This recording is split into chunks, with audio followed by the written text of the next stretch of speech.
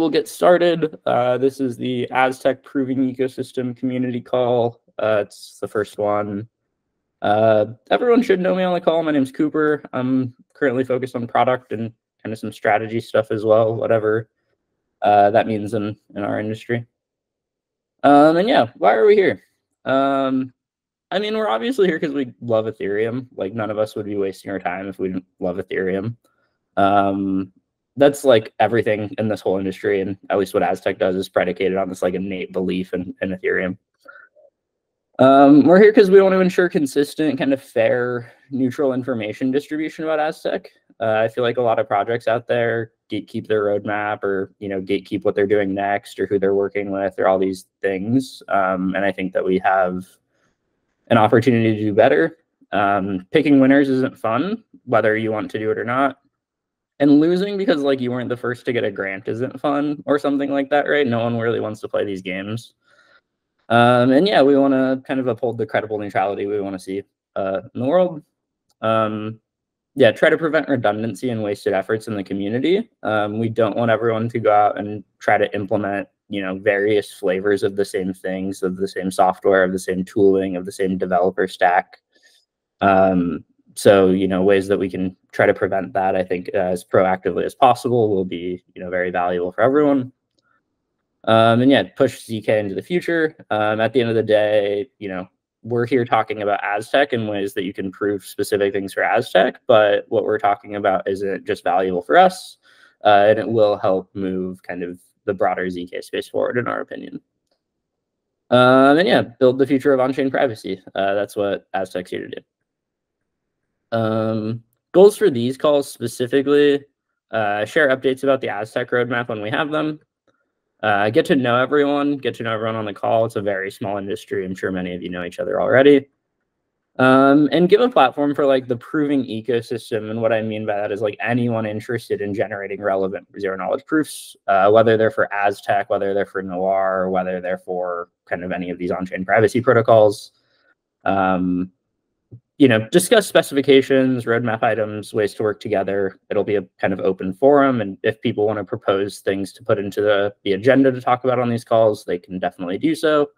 If you're like, I'm talking about this specific way that we can have some updated ZK tooling and it has nothing to do with Aztec, we were happy to have this be, a place for you to talk about them. Again, trying to prevent redundancy, wasted effort, and maybe those tools might not be relevant to us today, but maybe they will be in the future. And yeah, showcase the work being done, demos, presentations, kind of, marketing launchpad. On the call, we have everyone from very early stage seed startups to, multi-billion-dollar projects. And I think providing, an opportunity for people to have a shared platform is going to be really valuable in kind of that level playing field that I talked about earlier. Intros just from the Aztec Labs team. Obviously, not all these people are here today. We actually have some other people that are here today, so this slide just isn't accurate, but it is maybe a reflection of like your major points of contact at Aztec at the moment. So you have Joe Andrews, co-founder and president. You have myself and Raul on the product team. You have Santiago, who is leading a lot of the kind of execution layer or consensus layer engineering. You have Lasse, who's leading a lot of the smart contracts engineering. And you have Steve, who's leading partnerships. You actually also have Lisa Boonin on the call as well, who's our chief commercial officer or chief operating officer. And probably a few other people from Aztec on the call as well. In the shared Telegram chat, you also have the entirety of our developer relations team. So at any point in time, you have, I think there's 8 or 10 people from the Aztec Labs team in that shared channel. And you should feel free to use them as, resources or extensions of your team, whether or not they have to do with Prover Boost or otherwise. We do have attendees and representatives from all of these teams. If we could maybe just go really, really quickly, and maybe like one person from each team just call out who's on the actual call and who's the representative, or like maybe try to contextualize who's on it for like engineering versus like, partnership or BD or whatnot. And maybe if we could just go through the list really quickly in order, that would be sweet. So if we could start with Timu, maybe at Gevulot. Yes. Hello. Demo from Gabriel. We also have Thomas. So I'm the CEO. Thomas is our CTO, and then Nilu is one of our protocol researchers. Yeah. Thank you, sir. Mina next. Hey, Phil from O1 Labs here, head of biz dev based in New York. And I would normally be on with a colleague from O1, also from the product side, but they can't make it today, so I'll be contributing. Great to see everybody. Yeah, we appreciate it. Nil, you want to go next? Hey everyone, Avi Zerlo here. I'm a Chief Product Officer at Nil Foundation, usually based in New York City. Thank you. Terali? Yeah, I'm Jake from Terali, and Jeff Hill, I believe, is on the call too, unless he dropped. Francesco, our CEO, couldn't make it, but we're all so. Sweet. Prover Network? Hey, Vanisha here, founder and CEO. It's just me on the call today. Thanks for the call. Yeah, thanks for coming. We have someone from Marlin, I believe. Hello, everyone. Hi. I'm Ashley. I lead product at Marlin. We have Roshan and Siddharth on the call. They are on the research team. Awesome. And I believe we have some folks from Strobe as well. I don't know if they managed to make it to the call or if they're just in the Telegram chat. Cool. Well, this is everyone currently on the call. We've had a lot of interest from other parties. You probably know other people working on proving marketplaces potentially, or other people working on kind of like centralized proving as a service. The intention is to kind of grow this group over time. But obviously, I think that this is a really great place to start. I don't know about you guys. I'd say probably like 75% of the proving ecosystem projects or marketplaces are on this call. So we sincerely, appreciate you and your interest in working with Aztec. Here's the agenda. So we'll start off with a presentation from myself. We'll have quick presentations from Gebulot and Marlin. We'll also have question and answers for them and their team as well. And then we'll open it up broadly for kind of discussions and Q&A for everyone. Cool. Any questions about the agenda before we get started? Sweet. Just a quick recap on design process, how we got there for anyone watching this or isn't super familiar. So in May of last year, we originally did a sequencer RFP. So in our research forum, asking people to give us designs for how to do block production. October, we did one actually on proving, the prover RFP, and we got a lot of really, really nice designs there. In October, we also dropped the Aztec Sandbox, which is a local developer environment and effectively like a centralized single node testnet.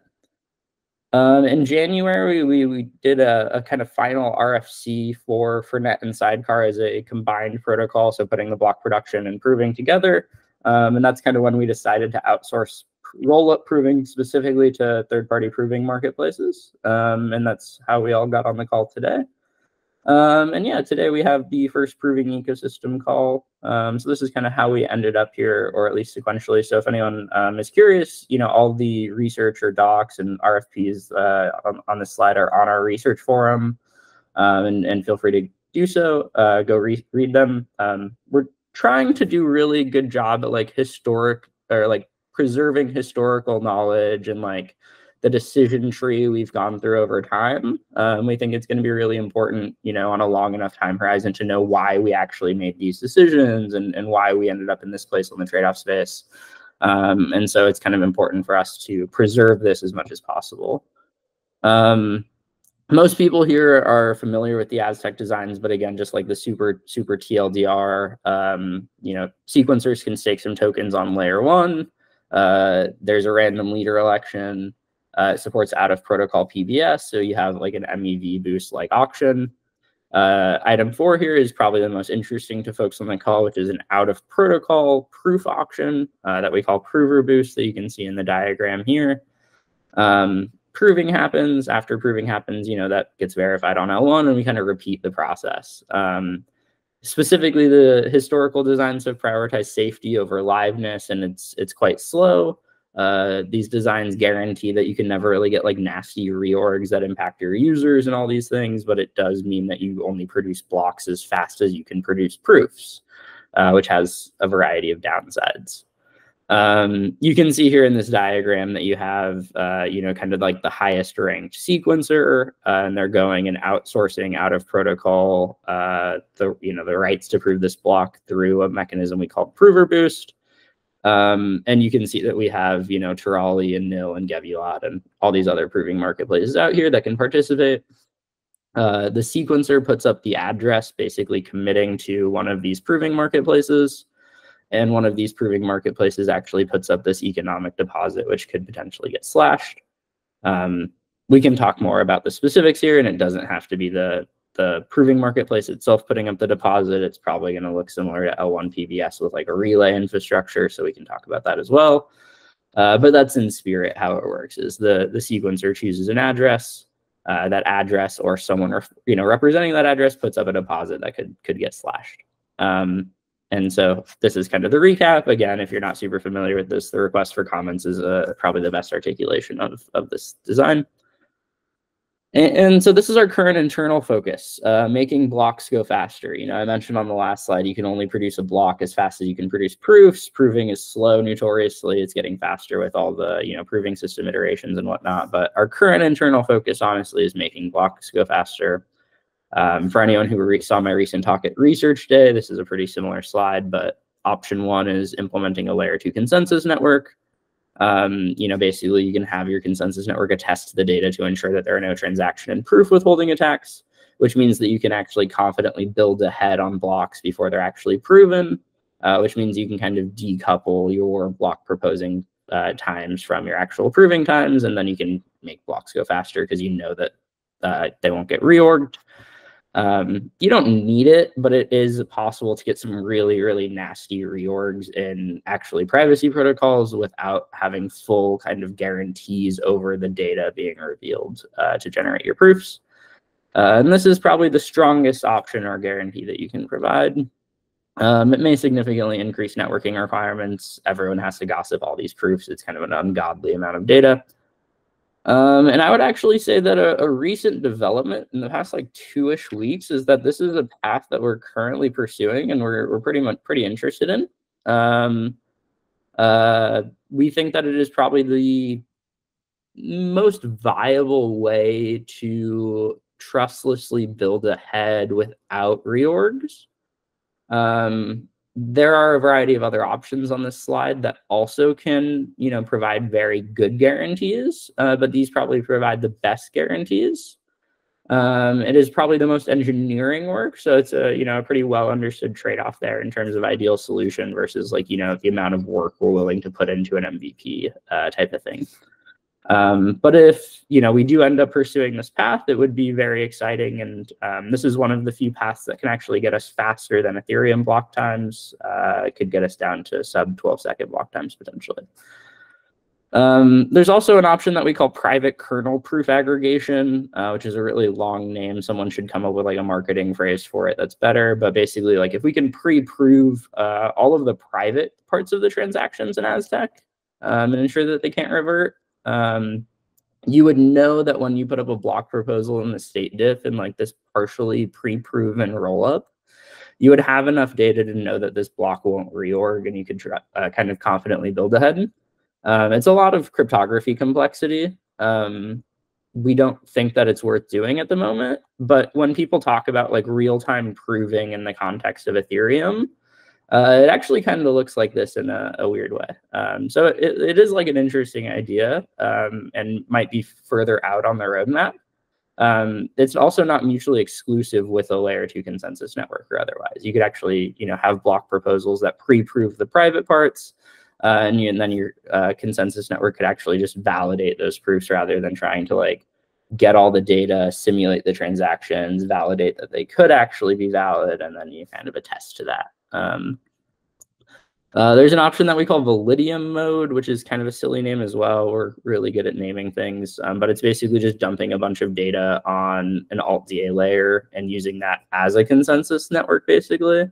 You would basically just guarantee that all the data necessary to build ahead is on Celestia or whatever, and a sequencer would just have better confidence that all of the data needed is on this alt-DA layer, that they could actually download all that data, acting as like a light client, and simulate the next block and be like, okay, do I trust, the data that's on Celestia to build ahead? It doesn't actually fully prevent reorgs. A malicious sequencer could just not publish data to Altia or to the Validium. And so it's not like a really strong, or doesn't provide a significant amount of guarantees to the network. It just makes it very easy to identify potentially malicious actors, right? Like if you're an honest sequencer, you should publish all your stuff to this Validium or to Altia. And then we have what we would call like economic optimistic data availability, which is like requiring proposals to put up collateral or bonds that basically act as insurance. So it's like additional kind of capital or staking requirements that would get slashed in the event that you propose a block that doesn't end up proven in the chain. Huge amount of trade-offs, but this is actually our current focus. We're spending a lot of time right now debating our path forward here. We would like to launch with significantly faster block times than the current designs articulate. And so this is where we're spending a lot of our efforts at the moment. What does this mean for those on the call? Why have I spent time talking about this? The decision on the previous slide may significantly impact requirements, right? Like that's just kind of a fact. An example is, do we run an auction every 3 to 6 seconds or every 24 to 36 seconds, right? Like that's a very fundamentally different amount of latency requirements and other sets of constraints. Another question is like, are provers working on a single batch per block or multiple batches per block? Are they proving batches that come from different proposers, or do they have a single counterparty basically responsible for proof withholding attacks? Is like a relevant consideration. And a large question in like making blocks go faster, right, is trying to consolidate or collapse a lot of the phases in the current for net protocol. And so the current question is, can the proposal, reveal, and prover commitment phases potentially be consolidated, which does significantly change the way that prover boost would potentially be designed. So hopefully this is insightful. We aim to have a decision soon. I would say the estimated time is probably like 2 weeks plus some like feasibility analysis. Like we have to pick a path within 2 weeks. There's a good amount of consensus brewing internally, but nothing definitive at the moment. Once decisions have been made, someone on the team, probably like Lasse or Paula, will write a big recap / update post articulating, the goals to make block production go faster, where we landed at on the trade-off space, et cetera. And then I would say an ad hoc call for this group will be coordinated specifically to discuss any of those changes live.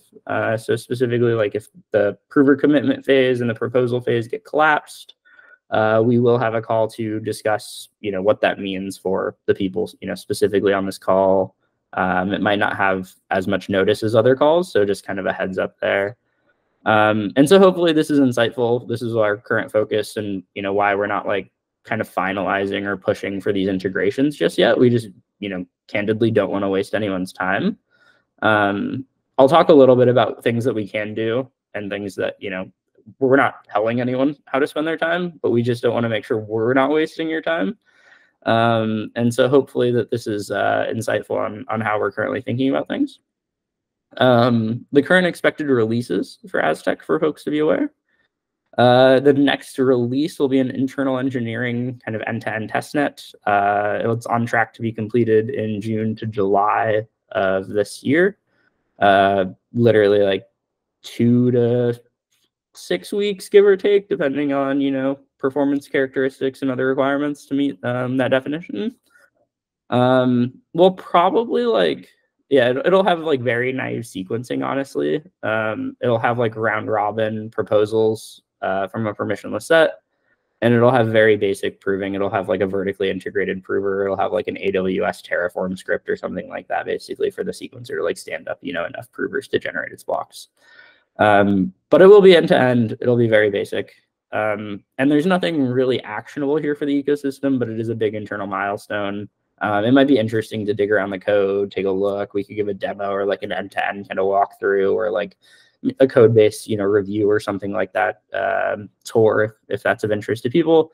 And it is a really big internal milestone. So we'll probably promote this publicly, blog about it, et cetera, talk about what we did, stuff like that. After that, we're probably going to have some kind of like series of developer-focused testnets, right? Estimated release in Q3. We're getting close to Q3.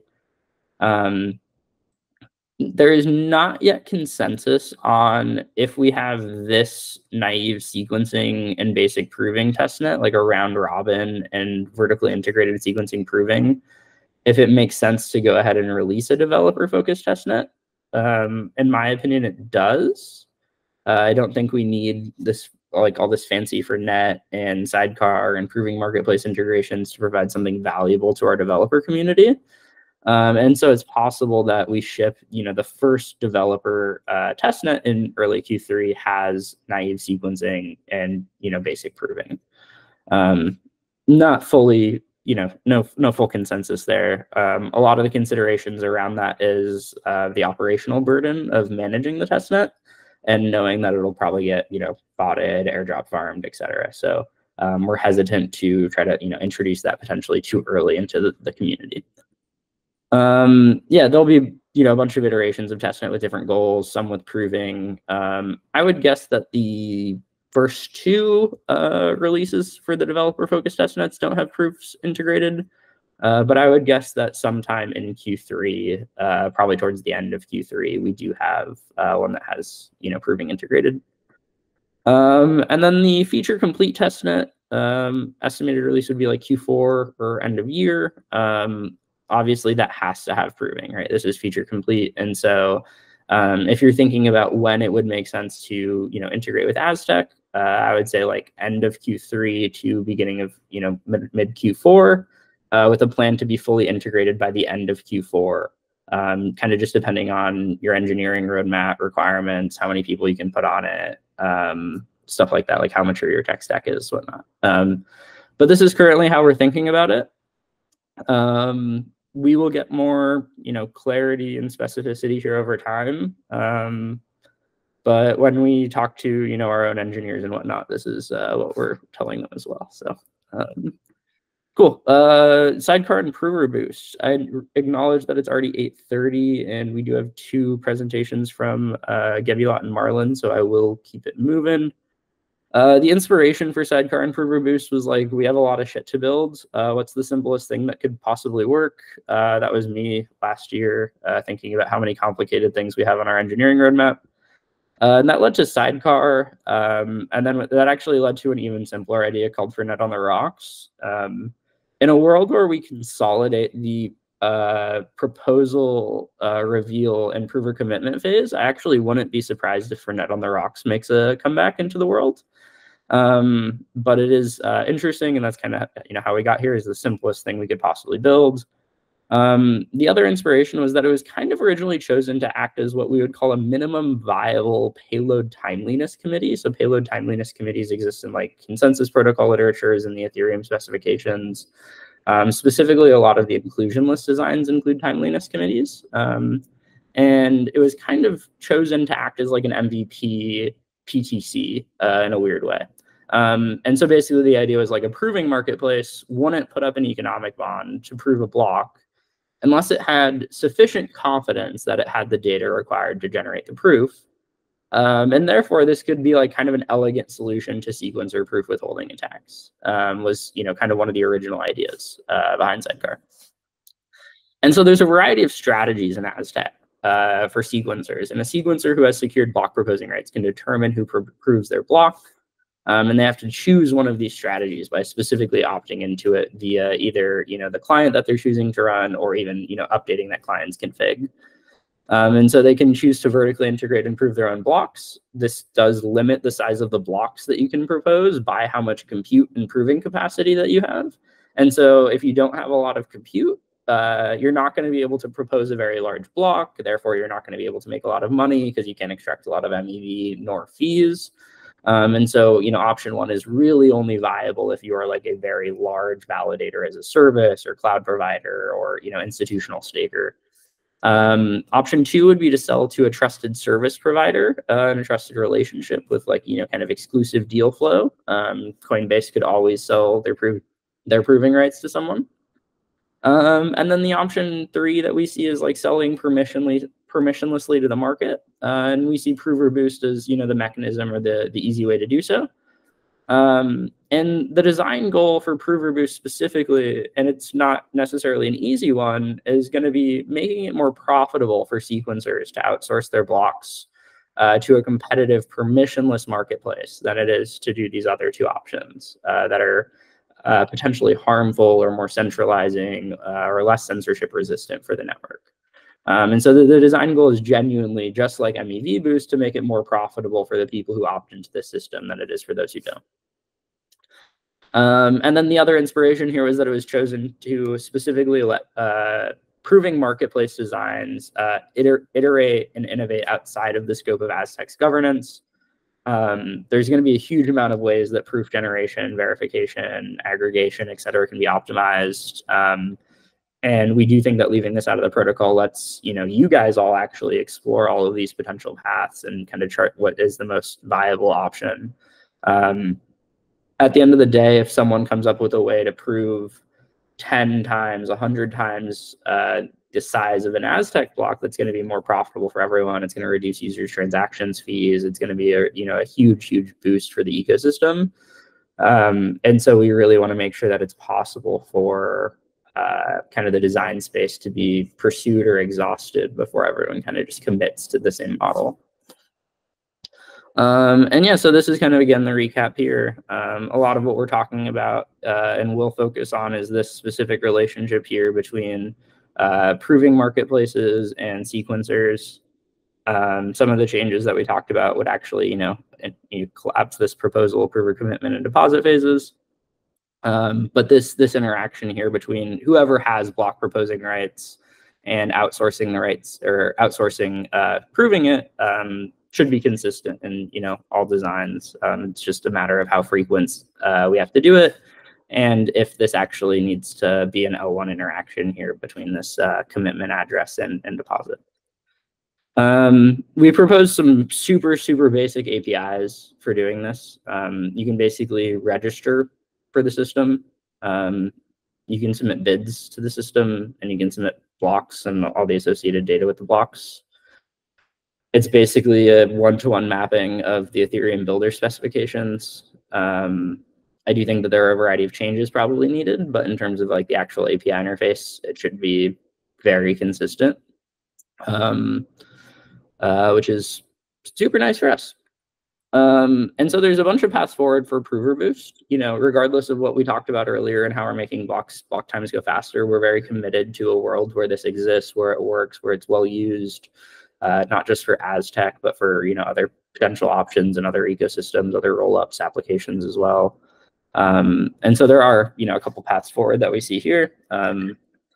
One is facilitating an RFP for specification proposals. On the previous slide, I basically put up 3 APIs. It literally, your proposal could be as simple as those 3 APIs and just specifying what is required for those 3 API endpoints. This option could get the best design or quality of research, which is interesting. Option 2 is Aztec Labs defines the specifications. We don't know if we're the best people to do this. We're not auction experts. We're not that ingrained into the L1 PBS landscape. We could take a stab, but it would probably look like what I just put on the last slide. It'd be let's flesh out, mapping of these existing API specs. But this begs the question of who builds it, right? If we define the specifications, so then you'd still get back to this question of ownership. We could have the people that are currently on this call kind of vote on who defines the specifications. If we think one of us is just best suited to do it, or we all agree that we should just go call Flashbots or something like that, we could choose to do that. It's not incredibly neutral, but it's definitely more neutral than us just deciding and being okay, this one person's going to define these specifications that could be a critical component to the ecosystem. And then I think option 4 is that we choose a neutral third-party contractor to define specifications.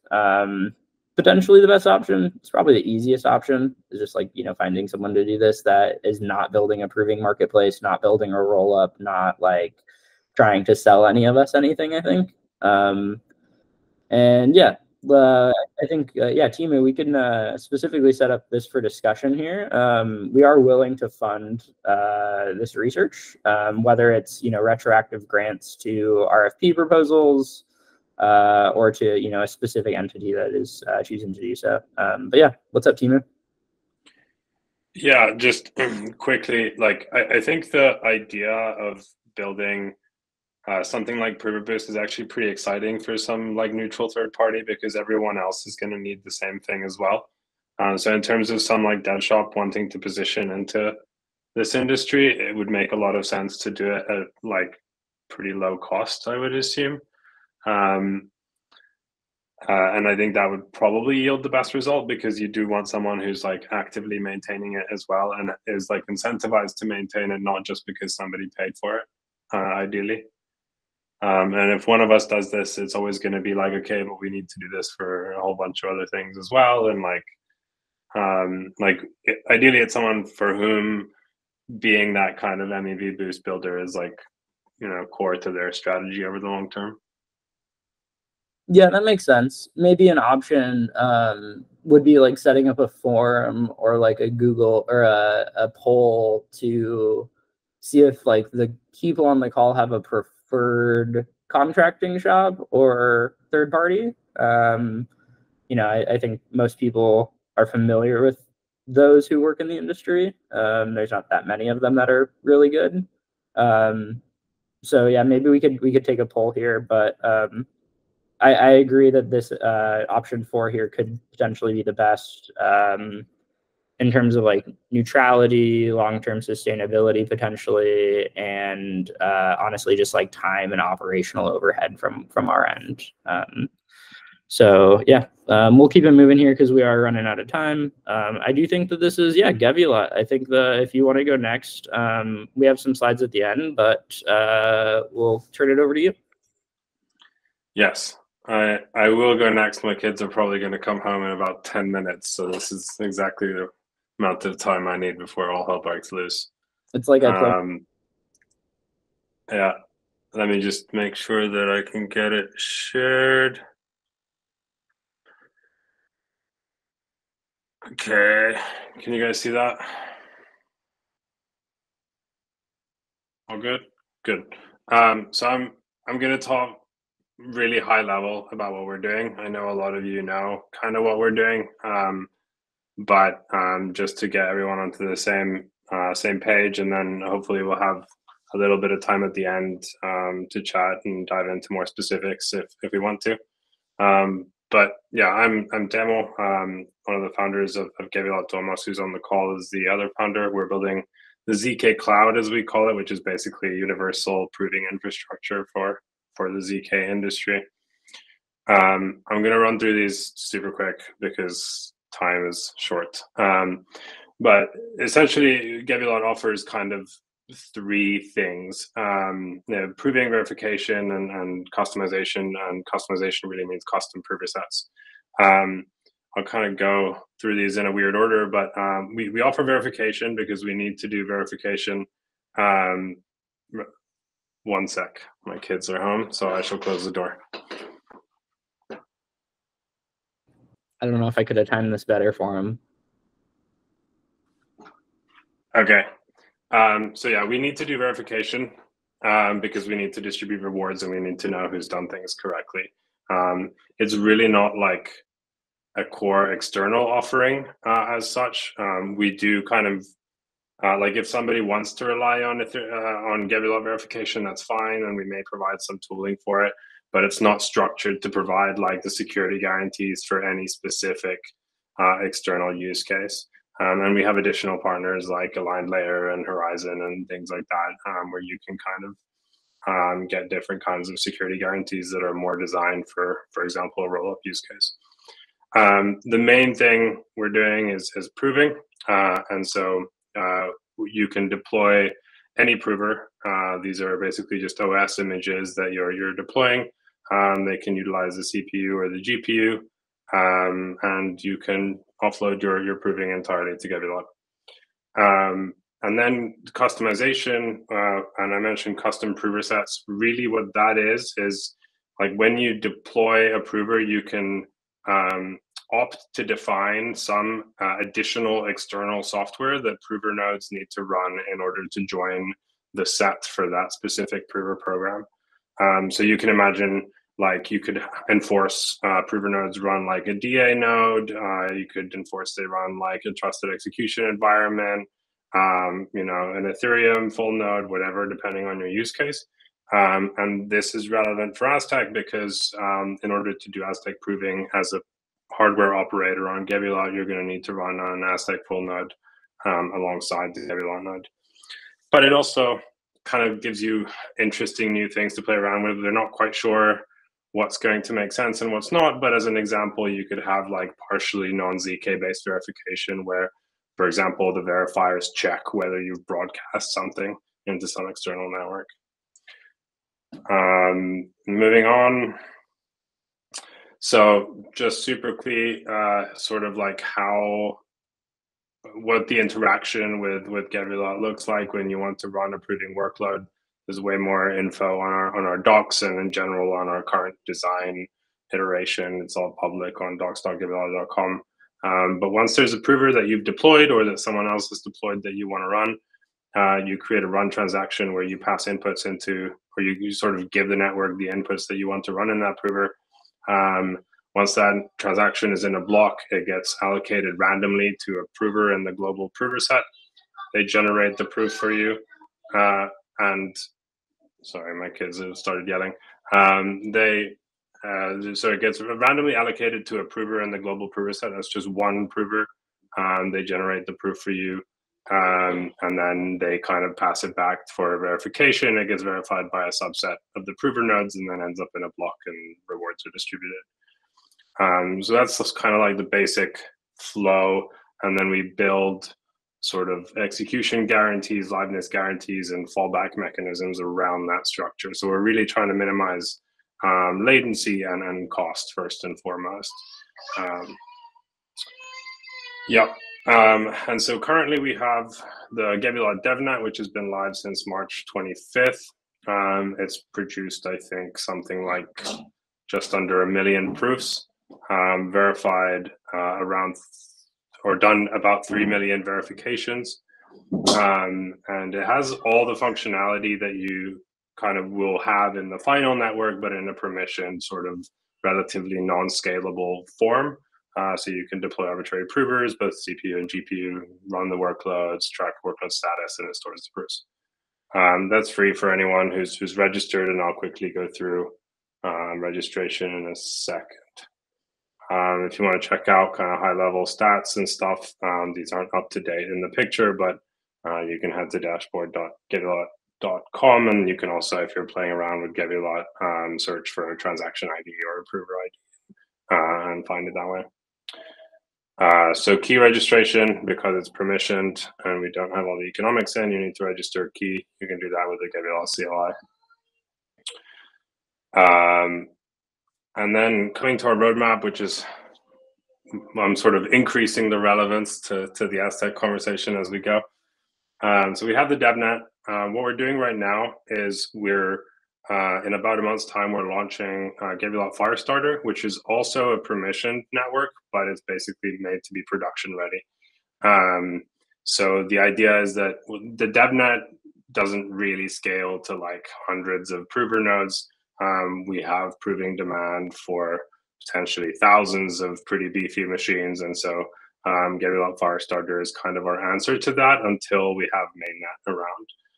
So that'll be launching soon, and our selected partners will be able to deploy provers onto there. And for example, the Aztec stuff will probably start there as well. And that will run essentially until mainnet is stable. So what we've decided to do is not try to get everyone onto mainnet the moment we launch, because we think it's quite it's such a mission critical thing. We're dealing with a lot of projects that are already live. They need to, generate those proofs for no matter what. And so what we'll do is we'll run Firestarter until we get mainnet stable. So we're hoping to launch mainnet late this year, and then, whatever amount of time it takes to stabilize after that, and then we'll transition everyone over. So Gavilat and Aztec, Cooper touched on these a little bit, and there's not a whole lot to say because I don't yet know exactly what Prover Boost is going to look like. And of course, if the general design changes a little bit, that affects things as well. Our intention, and I would assume pretty much everyone's intention who's here, is to make it like a super low overhead, no thought required process for the sequencer or whoever is outsourcing the proving. And so this was kind of our thinking here was like, okay, if you have like a separate commitment that's done, the whole proposal commitment process, I think the Prover Boost software should basically automate that within some parameters, and then handle all communications with Gavilat or whatever other external system it's talking with. So what we're going to be building once we know what Prover Boost will be is essentially an integration in addition to potentially like additional logic for handling the whole process. And our aim is to make that kind of optional, like give the user parameters and things like that to change if they want, but also have it be sort of like a one-click, don't need to worry about it experience. And I think that's about it. So I don't know how I did on time exactly, but I think you did great. Fairly succinct. Yeah, no, that was a wonderful overview. Does anyone have any questions for Gavilat while we're here? We have 2 or 3 minutes potentially.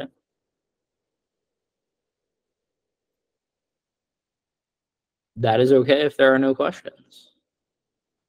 I shall stop sharing. Yeah, no worries. Thank you, everyone.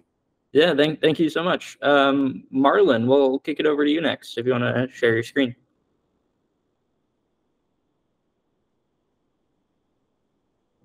Maybe.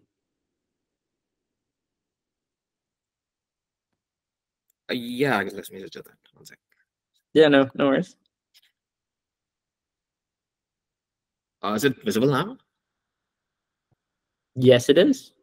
Okay, perfect. All right. Let's get started. So I'm Roshan from Marlin, and like I'm here to talk about Calypso. That's our like circular agnostic zk proof market with like support for confidential inputs. And I thought I would also take the opportunity to actually comment on the Fernet protocol from the perspective of a proof market, right? So for context, like as Cooper already introduced, like Aztec is a zk rollup where like sequencers propose blocks which are to be proved as like valid on an L1 before they're essentially considered final, right? So broadly speaking, like for every slot, as the first step, you have sequencers that use a verifiable random function to choose like who will win the chance to produce the block, right? And then like the winning sequencer essentially specifies who will be proving the block through Prover Boost. And finally, you have like the state updates along with the proof that are like submitted on L1 for like verification and like finalization. So for the purposes of like this presentation, I'm interested in mainly step 2. That's like the proving step. Like more specifically, I'll be examining as to like why outsourcing proof generation like to a decentralized network of provers is like more beneficial as opposed to like sequencers probably running prover hardware in-house. And like moreover, we'll also touch upon like how Calypso's architecture is like well suited for Aztec's requirements, right?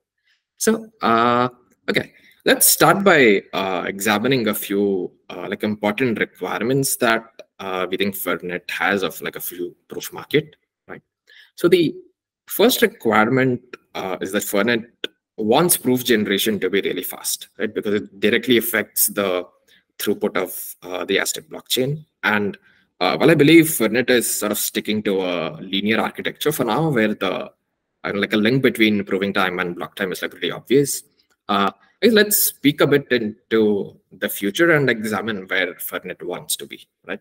So Fernet is sort of envisioned like CPU works today, which is like a pipeline architecture, right? So the various phases of the block cycle essentially overlap with each other. And as you can see in the image,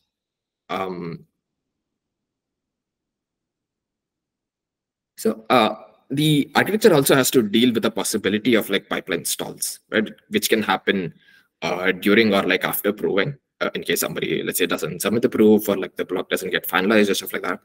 So the way you would like recover from a stall is by essentially throwing away a lot of the partial work that's been done for like any blocks that are still in flight in between, right? So the proving time essentially determines the depth of your pipeline, which is like a measure of how many blocks can be in flight at a given time, right? So lower the proving time, the less blocks that are going to be in flight, and the less work that you sort of have to throw away during the recovery process.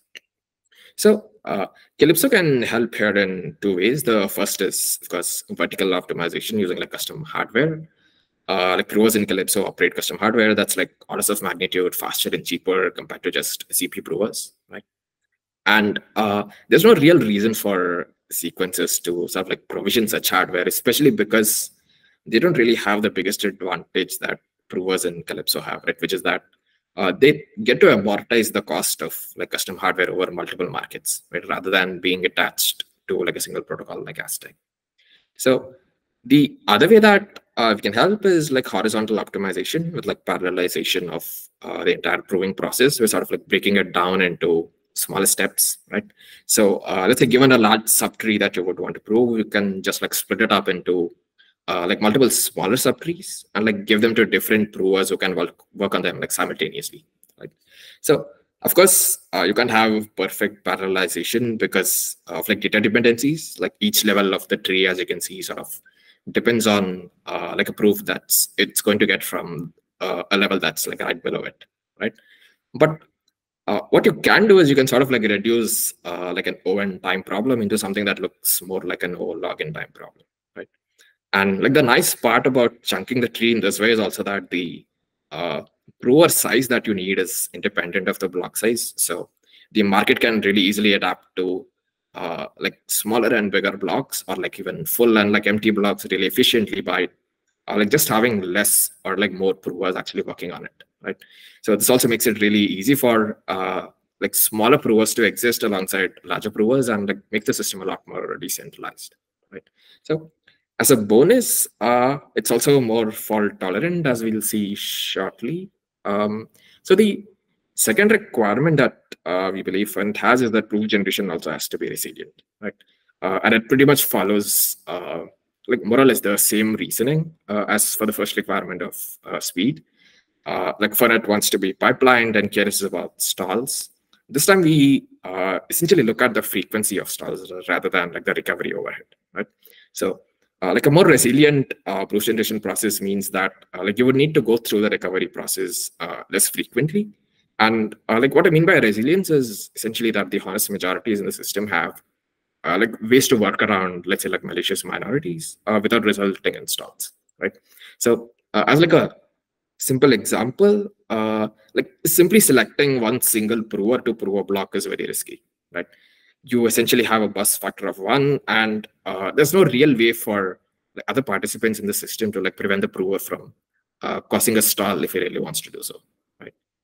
So unsurprisingly, like having multiple provers work on different parts of the same block, as in the case of like parallelization, is like really easy to recover from. The way Calypso handles this is by having like a really efficient and fast happy path, while pairing that with a more expensive but robust like faulty path, right? So like this is not something Fernet is unfamiliar with. It handles quite a lot of like the errors in Fernet similarly as well, by like essentially having proof races and such. So the benefits of like such a system is the like low ongoing overhead that you're going to have in the happy path that essentially lets you capture all of the upside while still having like a really robust backup mechanism to capture the downside. So it sort of gets you like the best of both worlds at like very little extra overhead, like which is just one extra field, as you can see over here. So and like you can also imagine that maybe you can have more phases at different points in like the efficiency versus robustness spectrum that you can add if you need. And like speaking of mechanisms, there's like a variety of design choices that you can make here as well. And I'm guessing Prover Boost is going to be interested in all of that. So the most popular and like useful ones seem to be order books and auctions with like different strengths and weaknesses between the two. Like order books basically provide faster matching, and like as we saw, shorter proving times can give you higher throughput and Aztec, right? So in addition, like the transparent nature of the order book like gives sequencers real-time price discovery as well as like a lot of visibility into like the liquidity and depth of the order book at any given point of time, right? The other popular option is like auctions. They're useful if you need to adapt to like each order individually in terms of like pricing. It's also like able to adapt to batch orders in the sense that you can basically sort of like set lower prices for like higher volume orders and stuff like that, right? So in general, like order books tend to be good for like standard compute that you want to get as fast as possible, because then your orders are like essentially fungible and you get all the good properties of having like an order book exchange. While auctions essentially shine when the compute is sort of like high variance in terms of like the time and money that it takes to generate a proof, right? So there are mechanisms as well, including like proof races between all or like a subset of provers, like assignment using proof of stake, essentially like Aztec sequencers themselves. And of course, they all have that like their own trade-offs, and there's no one size fits all. To the point where sometimes each circuit in a different protocol, like let alone different protocols, like benefit from different mechanisms to handle them, right? So, which is why I think it's important to be as mechanism agnostic as possible. I believe Cooper had written a forum post about the importance of this as well. Like the main goal is to be able to operate multiple mechanisms simultaneously without splitting liquidity across like markets or mechanisms, right? And the way Calypso does it is essentially by structuring the market more or less like a compiler, where the mechanisms are the front ends that are sort of like creating these tasks from intents from the users, and the provers are the backends that are serving the tasks, right? And the task book essentially sort of just sits in between, like coordinating between the two camps. And like this basically lets you mix and match different mechanisms and provers, even for like different circuits within Aztec. For example, the base rollup circuit might be a bit variable in terms of the proving time that you need, depending on the parameters and stuff like that. So you can sort of like feed that into the auction front end. While the merge rollup circuit is like more deterministic, so you can sort of like feed those into the order book.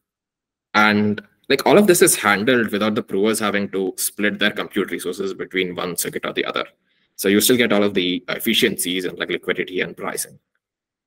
So the third requirement that Finit has is economic security through like staking and slashing mechanisms. So it expects the prover to deposit a stake that can be slashed if the prover does not provide a proof within a, like, let's say, a given deadline, right? So the good news is Calypso provides exactly that guarantee, except in a different token on a different chain, right? So it's an interesting challenge to figure out how to bridge the two worlds together. The simplest option is, of course, the sequencer providing the prover stake himself and like keeping Calypso independent of the Aztec protocol. It has a nice property that, you know, while the sequencer is staking something, he really does not have anything at stake in like a crypto economic sense. Like any slashing that might happen on Aztec is automatically hedged using Calypso, where he sort of receives the prover stake to compensate for it, right? And it's really simple to make this happen in practice as well, because Calypso is like flexible enough to allow for it. Like markets can just be created by anyone with custom parameters, like the minimum stake they want, the slashing rates that they want, the deadlines that are in the jobs and stuff like that. So like it's really easy to align it with like Aztec's own governance parameters to ensure like sequences are essentially neutral with respect to any slashing, right? And while that works, it's not as efficient as we would like it to be, like mainly because of double lock capital. So there's stake locked in Calypso as well as Aztec, right? And like we have some ideas on how that can be improved, but obviously there's more work to be done on this. The main idea is for like stake to be used by either Aztec or more likely Calypso, accepting the other one's representation of like stake token. And so that way stake in one protocol can just be reused in the other, like which is way more capital efficient, right? Like the stake would just flow between the protocols in like a just-in-time fashion, and it would be way simpler, of course, if there was a common token that was accepted as like stake collateral by both of the protocols. Of course, it's like still pretty early work, but yeah, I'm eager to see how this evolves. Just to round it off, here's what the original model would look like with like parallelized proof generation. You have a coordinator that's sort of like taking responsibility for the overall job. When the sequencer gets slashed, the coordinator essentially compensates the sequencer, and like is in turn compensated by the prover that missed the proof, right? So this way, both the sequencer and the coordinator like remain slashing neutral. So I also want to touch upon some tags that I've come across in the forum post, as well as the mitigations in Calypso. So one is like the sequencer withholding data from provers, right? The way to mitigate this in Calypso is through the prover simply not accepting the job unless it is accessible somewhere. Like, so this is automatically enforced by Calypso for all jobs anyway. So the same just applies to Aztec. And then there's the possibility of the job having wrong inputs that result in proofs just being impossible to create, right? I assume Aztec is going to have its own slashing mechanisms to tackle this, but Calypso essentially features like a rejection mechanism that allows the provers to basically prove the impossibility of a job and sort of just like reject them, right? Like bribery, or I guess more generally a low cost of attack, is a problem. You can sort of just set the market parameters high enough to mitigate this, right? Like Aztec also seems to be taking like a similar route of economic security. But the last one is like preventing centralization within Calypso. So it's important to like enable provers with low specifications to be able to participate in proving, right? And the parallelization mechanism that you described essentially allows just that. And in addition, we're also looking at something like restaking to like allow diversifying the prover set among like Ethereum validators and stuff like that. So to wrap it up, I wanted to end with something that's a little outside the scope of Fairnerd, but still quite relevant as a proof market. And that's the ability to support private inputs through the use of TEs, right? So these are like hardware level isolated and encrypted environments that isolated the applications, like code and data from the kernel, or like anybody with privileges pretty much. And it provides like really useful properties like computational integrity, confidentiality, as well as like being performant in general, that essentially makes them a really good candidate for a proof market for like Maya programs. Right? So the ideal users here would be like clients or wallets that are looking to like outsource proving. It sort of like speeds up the proof generation process for them. And it's especially important for resource-constrained environments, like let's say mobile phones, where like it's not as powerful, and like battery life is an extra concern over there, right? So it's like designed to protect private inputs, and we're currently researching like Pixie compatibility as well. So yeah, let's see where that goes. And yeah, that brings me to the end of the presentation. Thank you guys for your time, and yeah, feel free to hit me up if you have any questions. Thank you so much. That was wonderful. It was incredibly thorough and thoughtful. So yeah, thank you. Thank you so much for your time. I acknowledge that we're over on time, so I'm just going to kind of wrap it up here. The next steps on our end is that we're going to continue debating the path to faster block times. As soon as we have a decision, we will share these on our research forum, including a big write-up on the trade-offs and kind of how we ended up at this decision. We don't want to make this decision in isolation, so if you're interested in joining the debates or sitting in on a call, please feel free to let me know.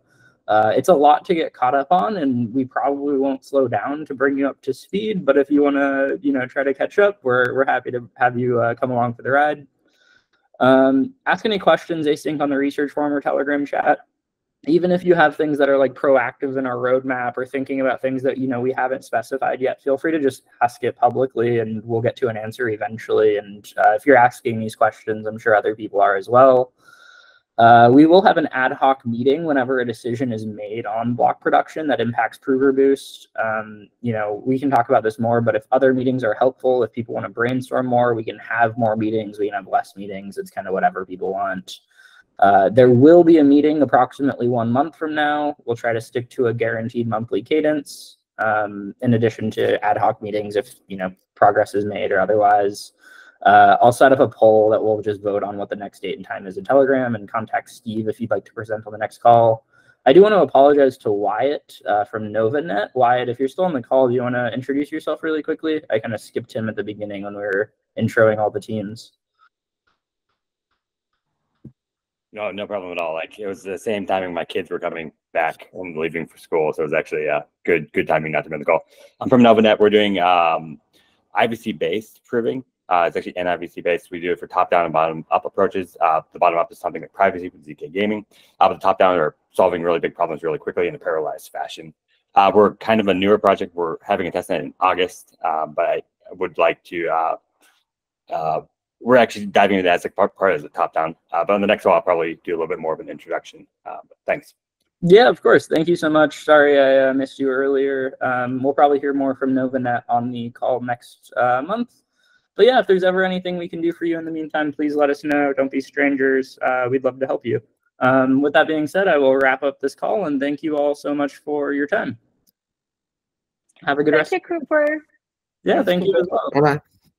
Thank you. On the next call. Thanks, everybody.